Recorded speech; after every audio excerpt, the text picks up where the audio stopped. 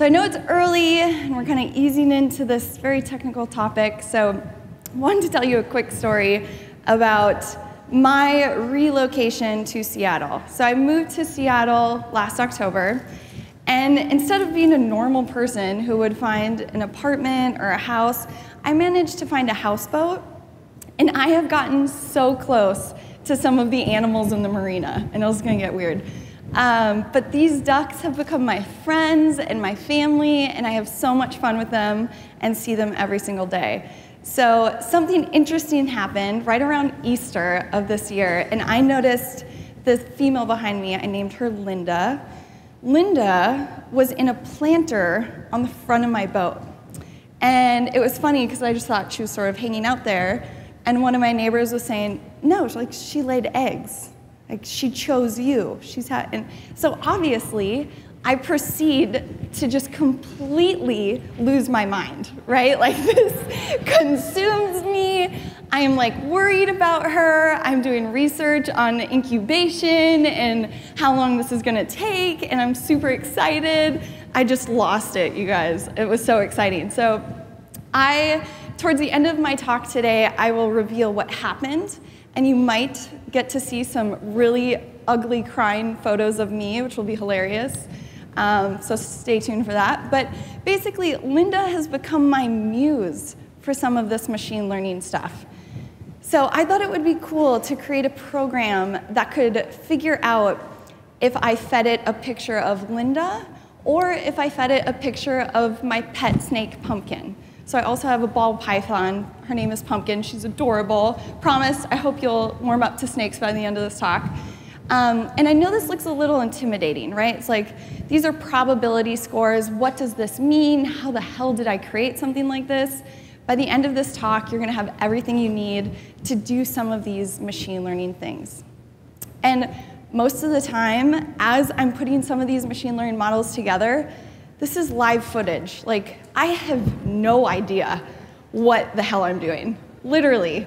I'm not trained in computer programming. I'm not a data scientist. I don't know what the heck I'm doing, but I'm curious enough to Google these things and try to figure them out. And there are some really cool resources that will allow all of you to do this as well. So Code Labs is one of my best friends. So this is Code Labs. I do a search for TensorFlow, and you can find all of these walkthrough tutorials for machine learning that every single person in this room can do today. This stuff is accessible to everyone. A couple weeks ago, I found this walkthrough of TensorFlow for Poets. This is a 20-minute walkthrough of a machine learning model to train on flowers. So this downloads to your local computer, and you basically create this machine learning model that can differentiate, is this a dandelion? Is this a daisy? Like, what is this? So of course, I have to sort of take this stuff apart. I'm really curious. I put this thing together, and I found this folder structure called flower photos. And this is where I found those folders of daisies, dandelions, etc. I thought, well, what the heck? Why can't I just add a folder called Linda? Why can't I add a folder called Pumpkin and add photos to it? The problem is that I don't have hundreds of pictures available of Linda or Pumpkin. So I go to something called ImageNet. The history of ImageNet is actually really, really amazing. These are hand-labeled images, and they've now gotten to be over 14 million images for training models just like this. So what I was able to do is I searched for duck, and I found mallards. So I downloaded around 300 pictures of mallards, and then I found ball pythons and snakes, and I downloaded around 1,000 of those. So I put those into these folder structures, and voila, right? Within a 99% probability, I was able to figure out a model that could differentiate Pumpkin from Linda. Pretty cool, right? What doesn't work so well is if I feed it this handsome picture of Rand, it thinks Rand is Pumpkin, you know? So I'm like, well, that's interesting. Wonder why that is, but wouldn't it be cool if this could also recognize people? How hard would that be to recognize a person?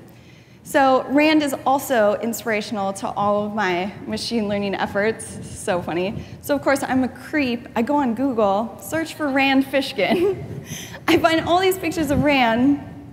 I add this ImageSpark Chrome plugin, and I'm selecting, I think I selected 150 photos of Rand, and I bulk downloaded them into a folder called Rand in that model. I basically retrain it, reconfigure everything, plug that picture back in, and my model thinks within 65% probability that is Rand.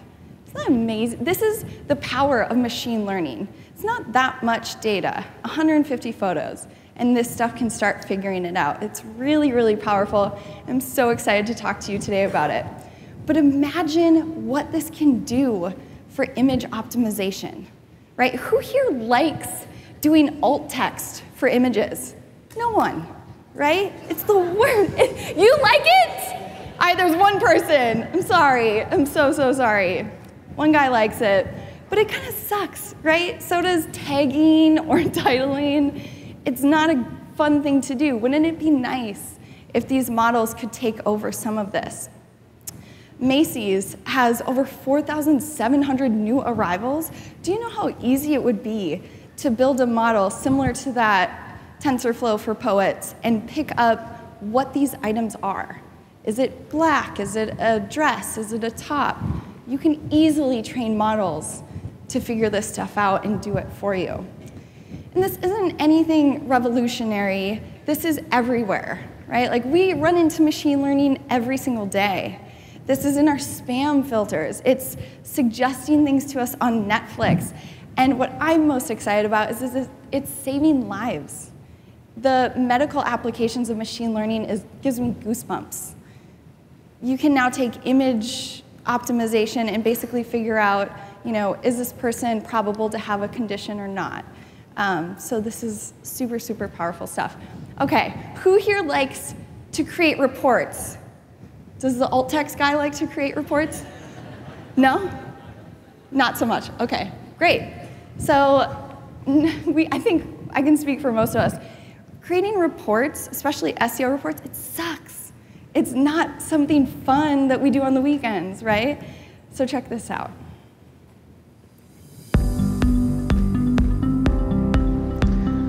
Now, before I walk you through this beautiful dashboard, I have a question.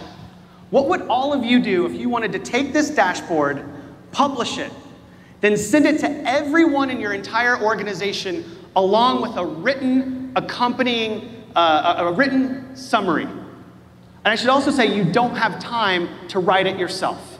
That's exactly what NVIDIA thought. Using the boundary-breaking power of the Extensions API, along with the magic of AI, our partner, Automated Insights, is automatically populating this dashboard with that written summary. No work required. Now let's make a change. Thank you. Actually, I wanted to call one thing out here in this last bullet point. 18.4% rise relative to August. These are insights in our data that we might have otherwise missed. Now, let's just show you, because dashboard extensions are full-fledged members of dashboards. They have full two-way communication with the dashboard. So as I click on this mark, the new data that's selected is now sent, and we have a new summary that's generated. That's what dashboard extensions will do for you. So what do you think? Isn't this shit so exciting? Like, wouldn't that be so amazing to have that just automate for you and in a meeting? I think this is the future, and this is going to help us as SEOs evolve as an industry. All right, so we're going to break down what is machine learning. Hopefully by the end of this, you're going to be able to talk about it intelligently and have the foundations, and also feel comfortable to execute some models yourself. We're going to discuss applications for SEO and then the tools and resources. So what is it? It's basically a subset of AI that combines statistics and programming to give computers the ability to learn or train without explicitly being programmed. And 99% of the time that you hear the word AI, it's just machine learning. So Machine learning, AI, has been around for a really long time. It's gone through ebbs and flows, and one of my favorite facts about it is that it was actually inspired by a woman. Her name was Lady Ada Lovelace, and in 1843, she was at a party in England where Alan Turing was as well, and they were talking about the analytical engine. And this was a computer way back in the day that was mechanically operated to do math. And basically what she said was, yeah, this is cool, right? But it's not showing us anything we don't already know. It's not giving us insights. And this stuck with Alan Turing for decades. And he later continued to refer back to it as Lady Lovelace's objection. Pretty awesome. Two types of machine learning. There's supervised and unsupervised. Supervised we've already talked about. This is the labeled training data you feed to the model. Unsupervised is non-labeled data that you feed to a model, and it can kind of cluster groups of photos or data, etc. Three common types of models is clustering, regression, and classification. You don't need to be a statistician to figure some of this stuff out. It's actually super basic. Some real live examples is just if you were to do unsupervised clustering, you could put in a bunch of photos of animals and it would cluster the different types. If you wanted to do linear regression, this is a great example of home size versus home price. So you can predict from there. Classification is this a duck or is this a snake? Is this person sick with something? Are they not? This is what a basic machine learning process looks like. Training data being the most important part. And something people don't talk about enough is you need to save a portion of that data for testing, right? So you train a big portion of it into these models that train themselves, and then you take that chunk that you saved and you see how well it did. You see what the prediction is like. So what's powerful about this is I don't have to say, hey, Linda has this goofy beak, it looks like this. Pumpkin is long, kind of skinny. The models train themselves. It's really, really powerful. But I think a lot of you are probably wondering, how do they get smarter? How the hell does this stuff work? It's not black magic. It's this simple. So these models train themselves on something called the loss function. So imagine if I'm training a set of data, these 2 points are incorrect. My model can evaluate how incorrect it is and feed me that loss function. I want to get that loss lower, right? I want to make the best model possible. Something you don't want to do is to overfit. I don't want to count for each and every single testing data because it doesn't account well for new data. This is a perfect example of overfitting. Like, who would want a bed like that? You have to have a bed that accounts for the different types of sleeping patterns, right? This is exactly what happens with overfitting, and it turns into a problem for machine learning. And you don't have to know the ins and outs, but just to be familiar with what that is, you're good to go. So if machine learning was a car, data would be the fuel. It really is. A model is only as good as the data that you feed it. That's why we see Google asking us questions like this. They want us to label this data for them, whether it be testing or training data. We're feeding this to people. Same with Google Images, right? Is this an image of a mountain, yes or no? It's amazing where this stuff is headed. So how can we apply this to SEOs, where it gets super exciting? All right, so voice search opportunities are incredible, right? A lot of people have been talking about the featured snippets. Google released Google Actions recently, and this is available to everyone. You don't need to know any programming to get started with these 3 templates. So you could create a trivia, a flashcards, or a personality quiz. And basically what this is doing is you can communicate those things to anyone with a Google Home or a Google Voice device. Really, really powerful stuff. If you want to get your hands a little bit dirty in some of the code, Google will send you to Dialogflow, which is fascinating. This prompts you to fill out something called Smart Talk, or Small Talk. And this is our first glimpse as SEOs to keyword research for voice. It's amazing, it's hilarious, and it's super interesting. You get to see what are the most commonly asked questions to voice systems. It's really, really powerful. So I quickly created a quiz. I just used the template, that trivia thing, and I created this SEO quiz and was rejected dozens of times. Google did not like this because they didn't like the word Moz phonetically. They thought it sounded like mom or M-A''S. I then finally decided to get rid of the branded name, and it was approved. So super fun, super easy to do. If you want to play around with it, I won't say it out loud, but you ask Google, talk to SEO quiz. It's pretty fun. But any of you can do this stuff. It was just plug and play. Recommendation models are evolving, right? And these are getting better and better, and they should be. So last year, I talked about how at Moz, our blog was pulling suggestions for next posts from the 3 different categories. This wasn't proving to be a really successful model because it wasn't specific to the content that someone might have been on, right? So I fought for this to go to just that first primary category, and the results were amazing. Pages per session on our blog went up over 11%, and over the previous period, I think it was 4.5.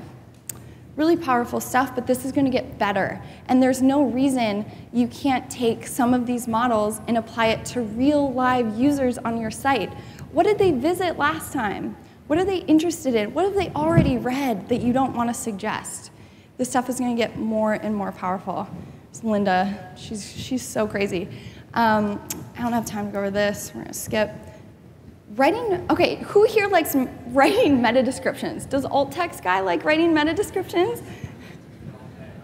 What? All day, sorry. No? No, yeah. It sucks, especially for really big sites. How do you scale it? It's kind of a pain in the ass, right? So I was looking at Moz, and we have the community forum. And what's frustrating is Google typically will pull meta descriptions for us, kind of, thank God, right? Because this system, this platform is a little old, and all of these pages actually have the same meta description. There's not a whole lot I can do about it until we switch to a new updated platform. So it got me thinking. I was on Algorithmia. This is a website that has pre-trained models, and I found this, Advanced Content Summarizer. And I thought, this is interesting. What if I can use this to do some things, right? So I go back to that page I showed you earlier in the SERPs, and I pull the question text in that first answer. I plug this into the model. This is just on their website on the front end, and the output I got was amazing. I thought, what would this look like if I cut it down to 150 characters? It is way freaking better than what's Google pulling, right? The first part's basically the same, but the fact that the model up at the top says the short answer is no, do not change a URL that is currently, that is amazing. That is automatic. Imagine what you can do for large sites that could use stuff like this. And so it got me thinking, like, okay, I know that there are these things, and we could do this, but I'm not technical enough to do it myself. So I found the help of 2 people way smarter than I am. J.R. Oakes and Grayson Parks are unbelievable. Highly suggest you guys give them some shout outs. They basically helped me put this thing together in the last couple days for all of you. I said, would it be possible to just allow SEOs to give a URL to this program and to pull the text of a page, send it through something like that, and generate meta descriptions for us? And they did it. This is insane, right? This is amazing. And while it's not perfect, this is going to help our industry evolve to have a bigger perspective on strategy and more powerful things. It does incredibly well. I'm super impressed with what they were able to whip up. And unfortunately, I wasn't able to share this particular Google Sheet with all of you because we would all pull the APIs and basically crash JR's AWS. But I have all the steps you need. So all you need to do is you have to find a developer familiar with AWS to go through this process of setting these things up on a server. If it took them, a night or two, every single person in this room can find a developer to do this as well. And then the best part is us as SEOs, we get to kind of look like badasses in Google Sheets. We just, connect everything.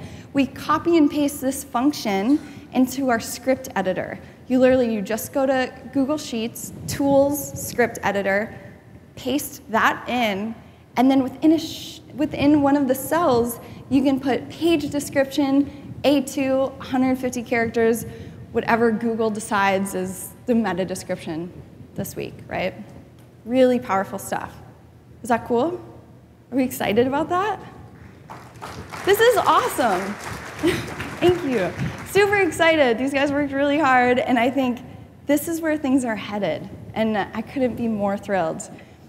So yeah, I felt like this. I was like, what's up, Power BI? Taking your lunch money. I'm generating this shit for you. What's up, Will? Fuck. And what was funny was we were actually working on this, and JR goes, Paul Shapiro came out with this article, and I don't think I noticed it, and neither did I, and this was recently.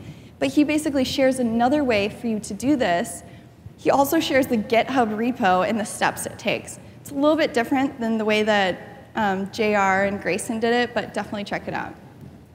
So this is just the tip of the iceberg, and this is why I'm so excited to share this stuff with all of you, because I know that people in this audience are going to think of better ways to apply this stuff.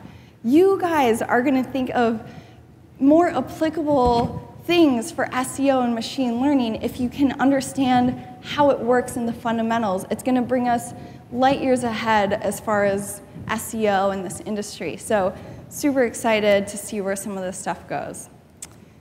All right, what are some tools and resources? How to build your first ML model is pretty easy. The hardest part is just cleaning your data, right? That is going to take the most time for all of you, is just pulling enough data or images or whatever it might be, cleaning it, and having it available to train. The rest is just a couple lines of code. And those lines of code are readily available to each and every one of you through Code Labs, where again, you can do searches for machine learning or for TensorFlow, and Google has this awesome setup. It just walks you through every single thing.